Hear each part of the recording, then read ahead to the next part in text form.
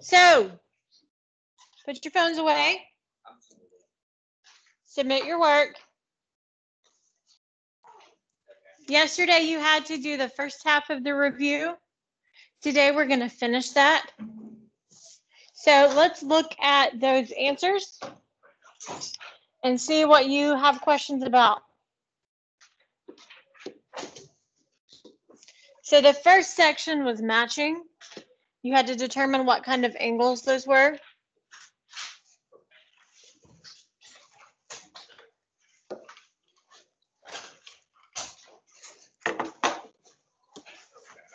Okay. So look at 1 through 8. Look at 1 through 8. See how you did.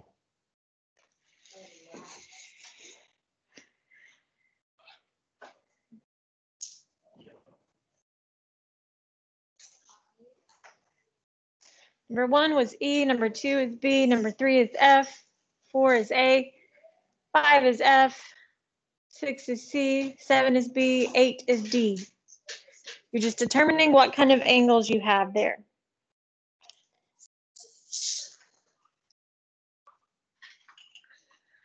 Any questions? Okay. 9, 10, and 11, you had to solve for X. Okay. So depending on what kind of angles you were given, that told you whether you set these equal to each other or set them up to equal 180. So number 9 is corresponding angles, so you set them equal to each other. Solve for X, you get 7. That's all your directions told you to do, is just solve for X. You didn't have to go back and find the actual angle measure. Number 10, those are alternate interior angles. Alternate interior angles are congruent, so you set those equal to each other. And number 11, those are same side interior angles, so you set them up to equal 180.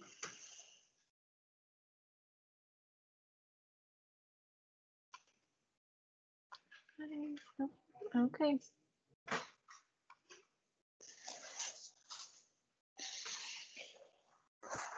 Number 12, there is a mistake here. I need to fix it.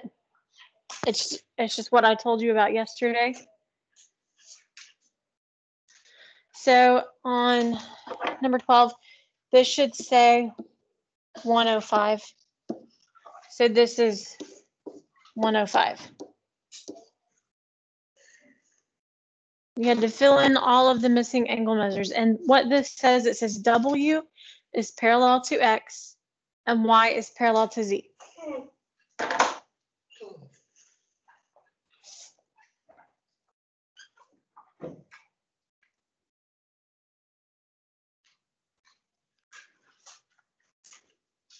Right, any questions?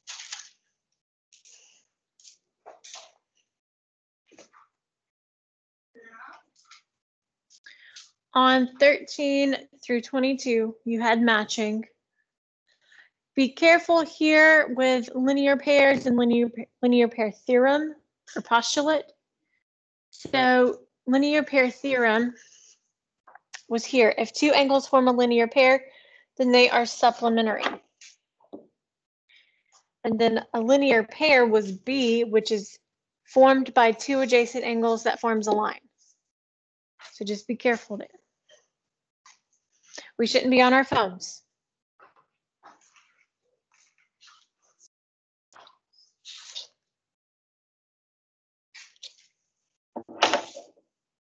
Any questions on these?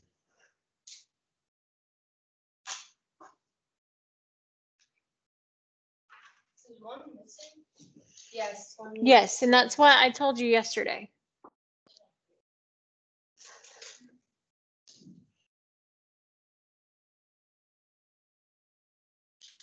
All right.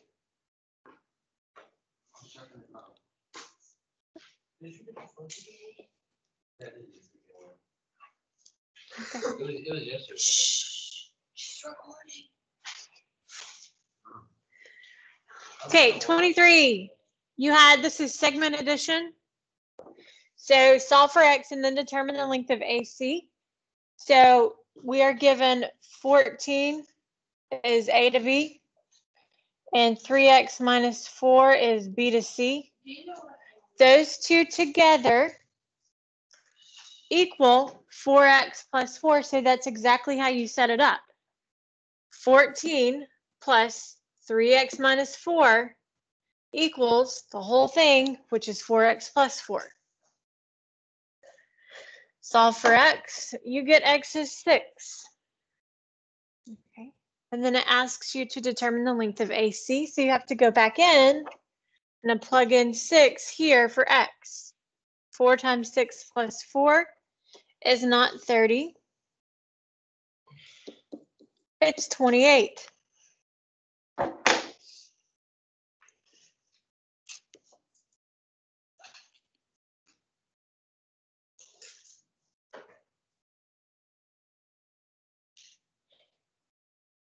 Questions?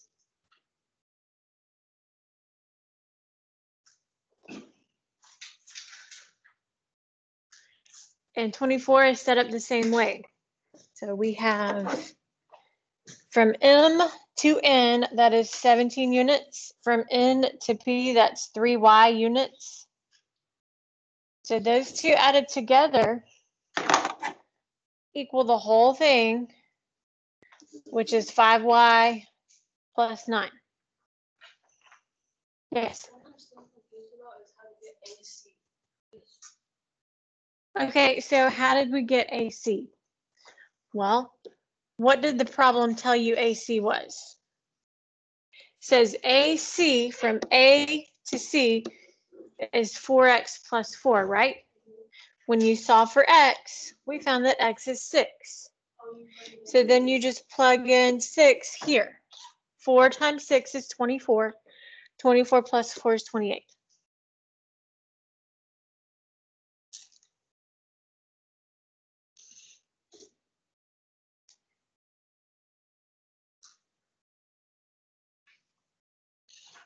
Okay, on 24, you had to do the same thing for MP. You found y is 4.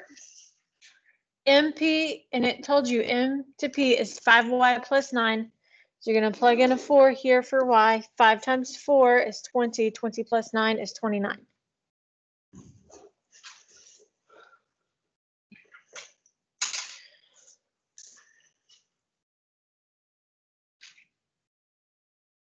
Any questions? This will be on your test. Okay, let's keep going.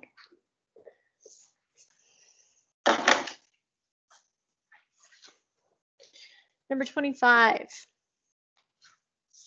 Okay, so 25 says, given the measure of A, B, C is 94 degrees, that big angle is composed of the two smaller angles. The two smaller angles are 3x plus 15 and x plus 7. So those two added together, 3x plus 15 plus x plus 7 equals 94. The whole thing. Then you would combine like terms. 3x plus x is 4x. 15 plus 7 is 22. Subtract 22, we get 4x equals 72. Divide, you get x is 18. And the question just said determine the value of x. So once you find x, you are done.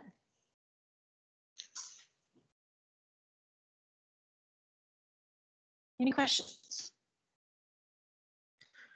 All right, number 26.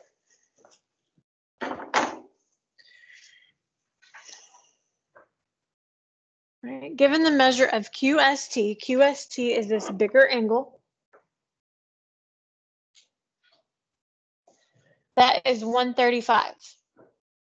Determine the value of x and then determine the measure of RST. So the big angle is made up of these two smaller angles, 3x plus 1, and then you have 2x minus 6. So those two added together equal the whole thing.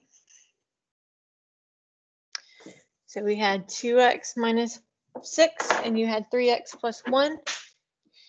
those two added together equal the whole thing, which is 135. Combine like terms, solve for x, do the fun algebra stuff. You get x is 28. Okay. Then your question asked you to find the measure of RST. Well, RST is 2x minus 6. I'll do that in red.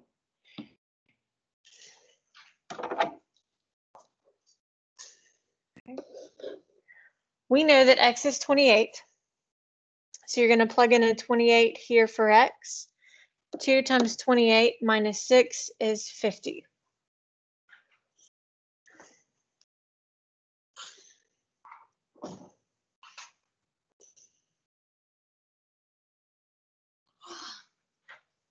Okay, thumbs up. Moving on. 27 and 28. 27, those are a linear pair, so you set them up to equal 180.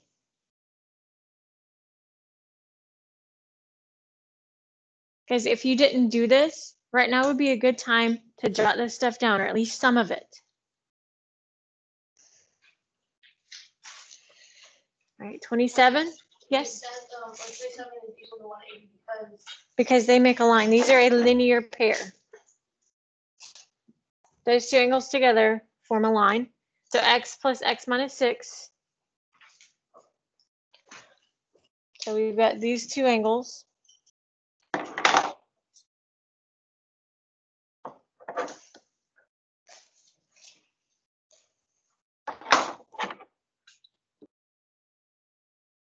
Added together.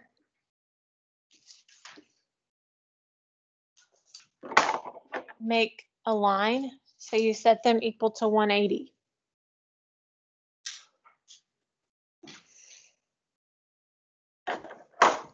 Because we know that a straight line is 180 degrees. 28. What do we set these two equal to? Set them up equal to what? 90. That's a right angle. So the entire thing is 90. We have this angle x plus 59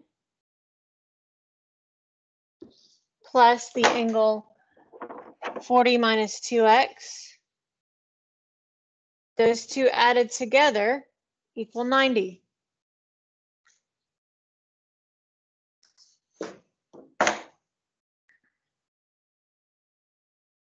When you solve for x here, you get 9.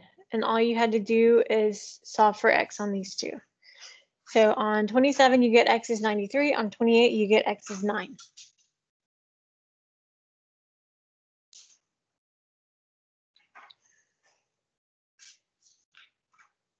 Okay. Part 2, review 2. You had to solve for x on the first page. You got to determine what kind of angles you're given. And that's going to tell you whether or not you set them equal to each other or equal to 180. So those are alternate exterior angles. And this just means it's 90 degrees. So you're going to say 21x plus 6 equals 90. Solve for x.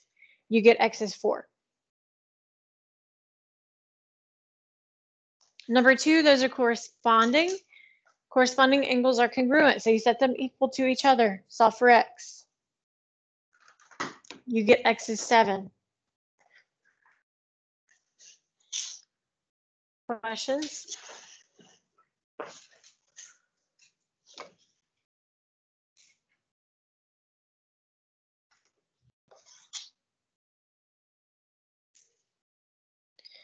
Okay, on 3 and 4.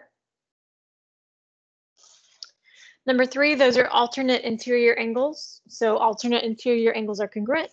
That means we set those two expressions equal to each other, and you get x is 8. Number 4, those are corresponding. So they are congruent, so you set them equal to each other.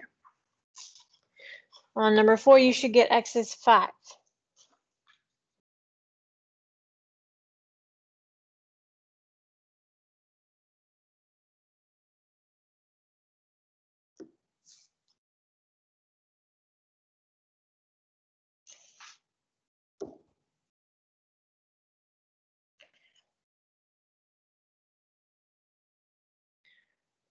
On number 5, those are alternate exterior.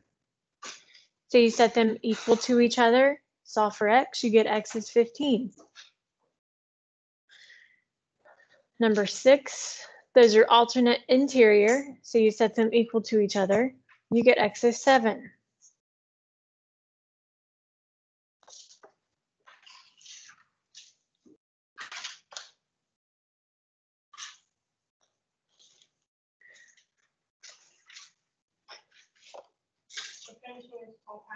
Yep, you are finishing the entire packet today. We have one more page to go over here, and then you will get started on your work. So number 7, those are same side interior angles. Same side, either interior or exterior, they add to 180. So you set that up as 6x plus 5x plus 15. So those two added together equal 180.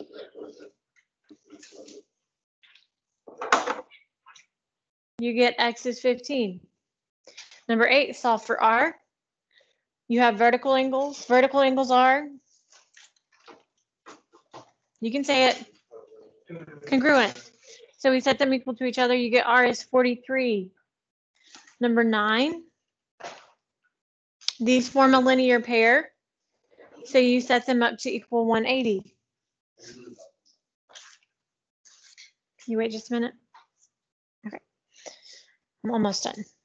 Number 10, those are vertical angles. You set them equal to each other. You get x is 16.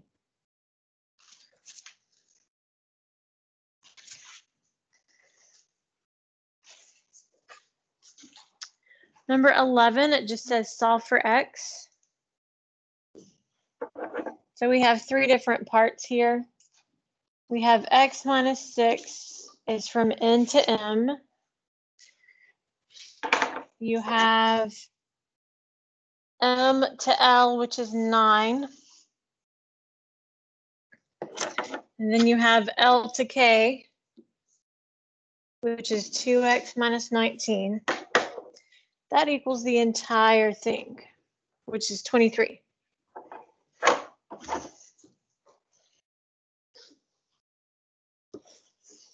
Okay.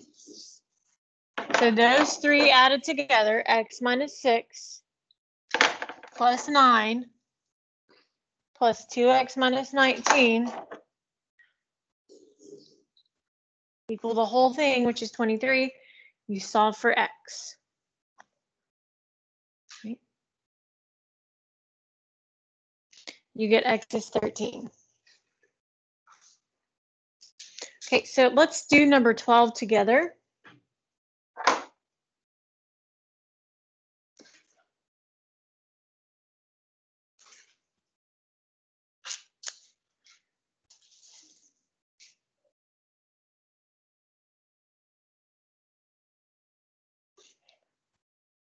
Okay, so number 12, this one's a little weird.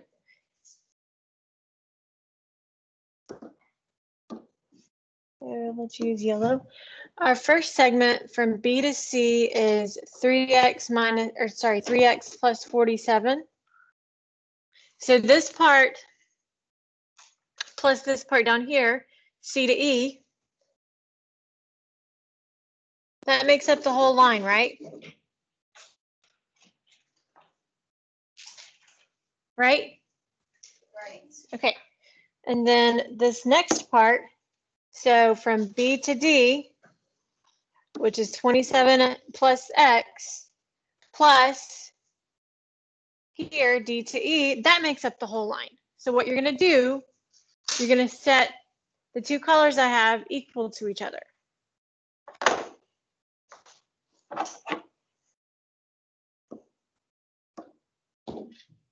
So 3x plus 47.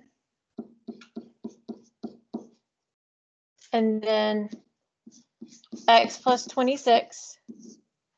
Those two make up the whole line. And then the other two make up the whole line. So you're setting those equal to each other. So the other part would be what's in blue, 27 plus x, and then plus 10. Okay, now we just combine like terms, solve for x. What's 3x plus x? So we have 4x. What's 47 plus 26? 73. And then 27 plus 10 is 37. Okay. I'm going to subtract x. We get 3x plus 20. That's not 23, that's 73.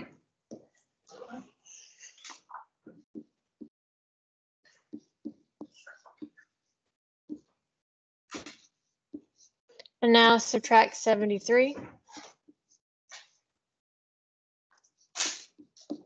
What's 37 minus 73?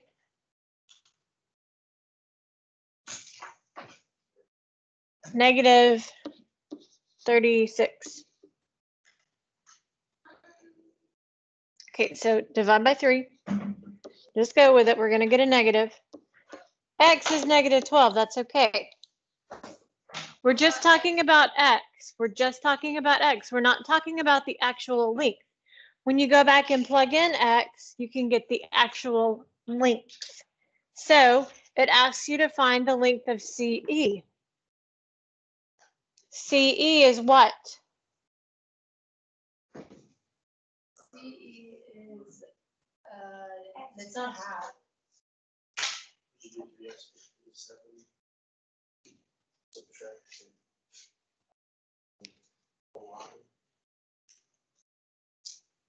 Hold on. So CE is this segment right here, right?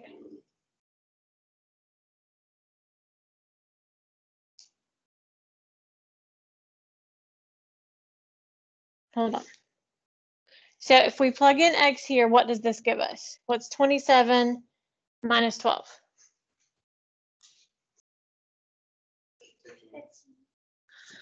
Sorry. 27 plus x is not the one we're supposed to be looking at. I got too close. I was looking at it too close. X plus 26 is CE.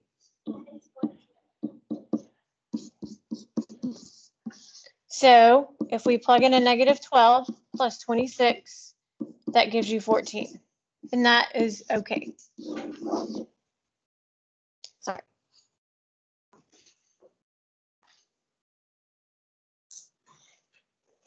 So even if you get a negative as your x value, keep going. See what the actual segment length is when you plug it in. All right, so when you do the next page, again, you're going to take this entire angle, ABC, that is 17x plus 8. That entire angle is composed of the two smaller angles. So you would set this up, the two smaller angles. So KBC is 12x minus 4, and ABK is 42.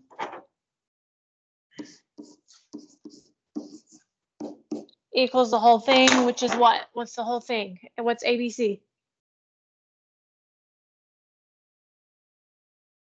What's the whole thing? What's the expression? 17x plus 8. That's how you set it up.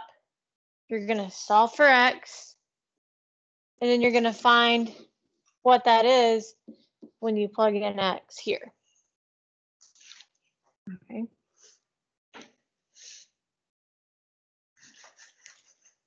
All right, your homework is to do, or your assignment for the rest of class is to finish the review, When you finish that, there will be an assignment in Canvas. You just upload it there. And I will be posting a key, so just make sure you show your work.